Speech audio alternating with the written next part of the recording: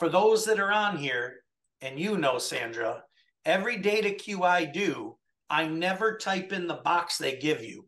I always pull up the DataQ into a Word document, upload it with attachments. So yes, I'm very impressed by how you wrote this up so far. On 6/15/23, received 2 violations for no or defective ABS indicator. Says no ABS indicator on vehicles manufactured after this date. That's unit 1. And it says no ABS indicator for trailers. And it says the lamp on the trailer stayed illuminated. So that is for unit 2. They wrote us under 2 separate sections, one for unit 1, one for unit 2, both ABS. One, because the ABS on the dash stays on, and the second one because the trailer light stays on. Okay? Yes. Mm-hmm. But the officer wrote the ABS on the trailer stays illuminated, meaning it didn't cycle back off. It didn't cycle back off. As per the officer's comments, ABS light was illuminated, indicating malfunction. As a result of that, we were issued this violation. That's for the trailer. However, D3 issued for ABS on dash that stays on is issued for the same deficiency with the trailer ABS that we were already violated for. So you're trying to say this was called stacking, right? Not yet. Yep. Tractor dash malfunction indicator was not defective and was properly transmitting malfunction signal to the anti-lock brake system as required as below. Yep. I see what you're saying. So you're saying that the malfunction staying on in the dash is not a violation. It's simply the indicator to the driver that the trailer was malfunctioning. So how can you write me for a violation of a light that's on in the dash when it was only indicating and properly working, right? Yes, and I quote a regulation that says that the indicator has to be on when there's a malfunction on a trailer. Yep.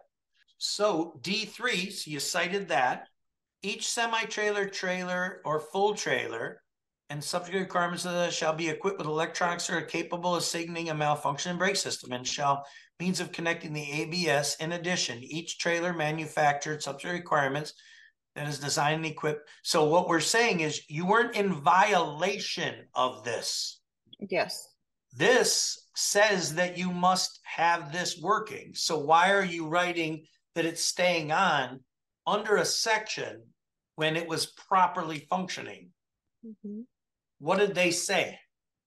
Nothing. I'm waiting for you to look at this and tell me if this is good data. Well, I will tell you that I'm super impressed by your thought process here.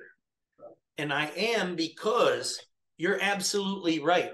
In the regulation, you can't be violated unless something is not working correctly, right? Yes. In this case, it was working correctly. You see? So the only thing I would add would be this sentence, right? Speak directly to this, right? And an example would be, in all, the tractor light was not functioning improperly, right? See, I'm saying that very clearly. The tractor ABS light. Tractor dash ABS malfunction indicator. Well, they wrote dash light, right? Yeah, it's an indicator, yes. Yep. Dash. So in all, the tractor ABS dash light, as indicated by the officer, was not functioning improperly, right? In fact, it was functioning properly as outlined in the regulation noted above, right?